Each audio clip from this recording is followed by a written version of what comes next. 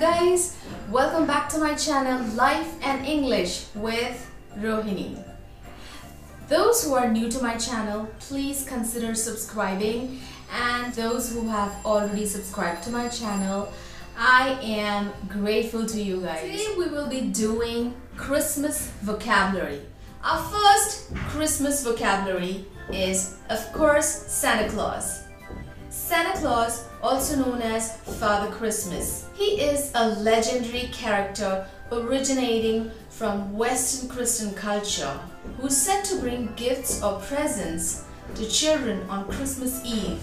Our next word is sleigh. It's a type of sledge which is pulled by reindeers.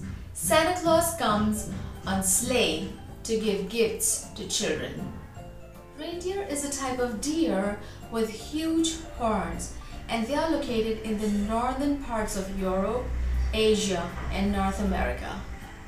Next word is elf. The plural is elves.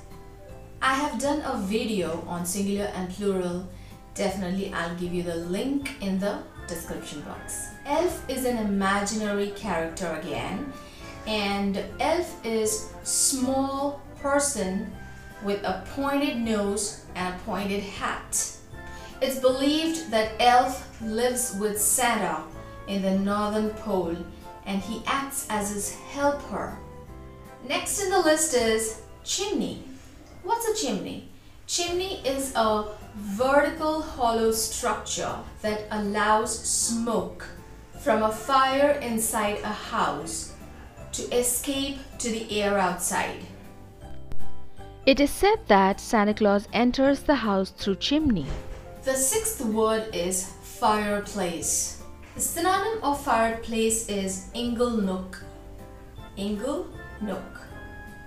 So what is it? A space on either side of the fireplace where a person can sit and relax. Candy cane. It's a flavored candy that has got a shape like a cane. That's a walking stick. Next is eggnog. Eggnog. It's a drink made from milk, sugar, and eggs. The next is gingerbread. It's a type of a cake which is dark brown in color and which is soft as well, that contains ginger. You will also find gingerbread man and gingerbread house. Next is pudding, one of my favorite, that's made with either flour, bread, rice, and definitely fruits in it. Next on the list are snowflakes, snowman, and snow globe. Snowman is a model of a person made out of snow by children or for children. Snowflake is a small piece of snow usually shown as six-sided crystal on Christmas greeting cards. Next is snow globe. It's also a decoration piece which is round in shape like a globe, and it has got liquid in it, and it is made of plastic or glass, and if you shake that liquid you will feel as if there's snow falling. Ornaments are decorative items that are used to decorate the Christmas tree. Wreath. Wreath. Wreath is a circular decorative item which is made out of flowers, leaves, evergreens, and sometimes of glittery material. Next is holly.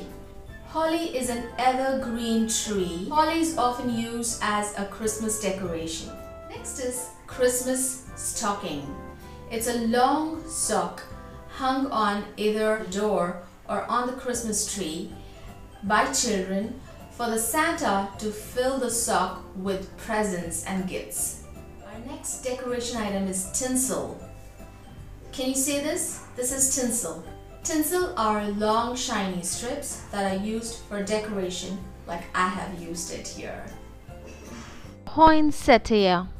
It is a small shrub or plant that has large leaves in red color and they look like flowers. So it's a symbol of Star of Bethlehem that led the three wise men to Jesus. Next items on decoration lists are candles, angels, and garlands. So these three things we know already. Next is confetti. Confetti are small pieces of paper. They are colored papers that are thrown on festive like New Year's Eve or a party, or in marriages they are thrown on bride and groom. However, they are also used as decoration material on Christmas to increase the gaiety of the festive event. The last on the decoration list is mistletoe. It is also often used as Christmas decoration. Next is Advent calendar. Advent calendar.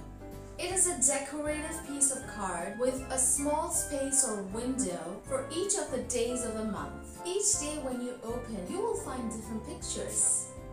Isn't that cute? Carol. Carol. A happy or religious song usually sung on Christmas. They are called Christmas carol. Next word is Christmas Eve. It's December 24th, the day before Christmas. Next is sack. It's a huge bag carried by Santa Claus with full of presents and gifts in it. Next vocabulary word is Star of Bethlehem. It is supposed to have appeared above Bethlehem at the birth of Jesus Christ. In the story of the Gospel of Matthew, where 3 wise men were inspired by the star to travel to Jerusalem.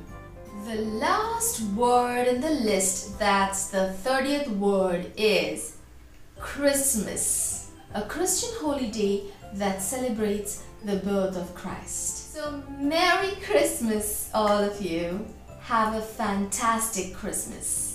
I'm sure this video would definitely give you an insight on Christmas vocabulary,